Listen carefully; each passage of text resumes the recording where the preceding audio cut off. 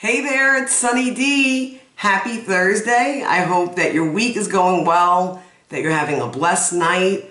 I'm so excited. I just started a step study tonight, which is a program through Celebrate Recovery.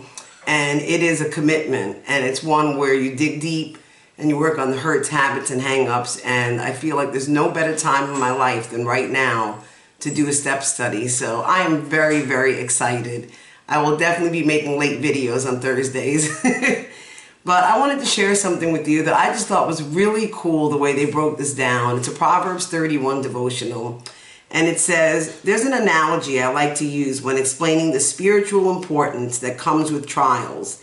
We all know what is required of us when we want to make physical improvements with our bodies, especially if our goal is to gain muscle. It requires taking our body through some serious trials in the weight room. In those trials workouts, we literally break down our muscle fibers, and it's not in the breakdown process that they grow, it's in the restoration and buildup process that follows. That's the process where we're consuming protein, drinking water and amino acids, resting, eating healthy, etc. Spiritually, it works the same way. For there to be a restoration process to grow in, there must first be something we need restored from, like trials. So when we go through trials and our spiritual muscle is broken down and we feel completely defeated, what does the restoration process look like? It's a series of choices. We choose to worship instead of worry. We choose to pray instead of panic. We choose to operate in faith instead of fear. When our world is crashing down around us, we stop and talk to the one who created the world. So look at your trials as a spiritual workout. The truth is, it may be very difficult during the workout, but once you make it through, you will be so glad that you stuck it out. Take heart in this. There will be a day soon coming where you'll be able to look back at your trial and say, I'm glad it happened. Because I wouldn't be anywhere near the spiritual warrior I am today if God hadn't taken me through some trials. So pray this quick prayer with me. God, thank you for being by my side through every trial. Thank you for creating purpose out of my pain. Thank you for creating a message out of my mess. God, I speak victory over myself tonight. I believe that I will make it through this spiritual workout, and I believe that everything I'm supposed to learn during this process will come to pass. God, I honor you. I put my faith, hope, and trust in you. It's in Jesus' name I pray. Amen. I love that right there. And I love the reminders. I want to go back to it where they say to choose worship instead of worry, to choose to pray instead of panic, and to choose to operate in faith instead of fear.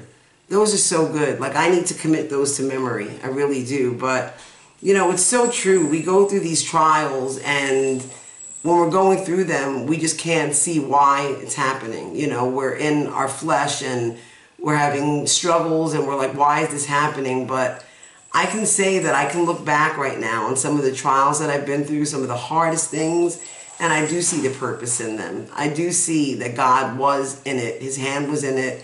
And I can look back now and know that it happened for a reason, that I grew from it, that it made me stronger, and I can be grateful, you know, and to think, who wants to be grateful for the trials they go through? But when you look at it through those eyes, it really does make a difference. And I just, I love to choose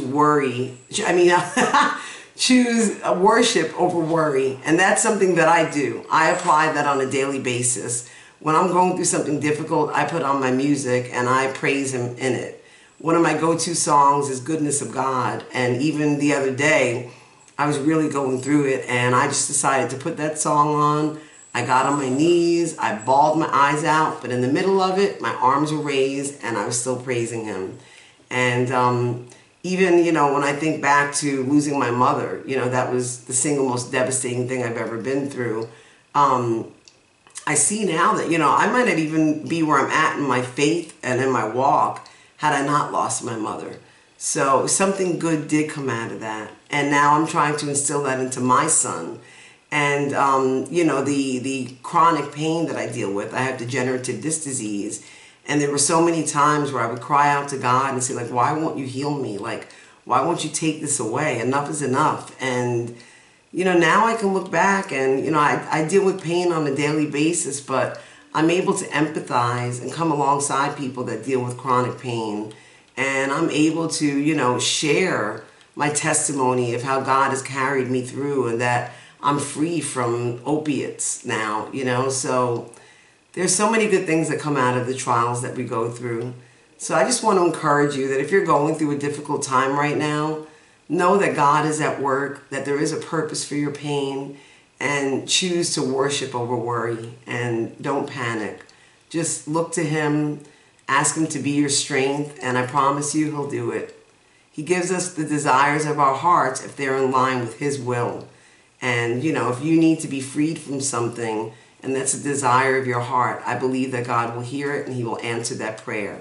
But the key thing is, it's in His timing, not in yours. And sometimes that's hard. But I hope that that encouraged you a little bit tonight. And I will be back tomorrow. Please don't forget, love God and love others.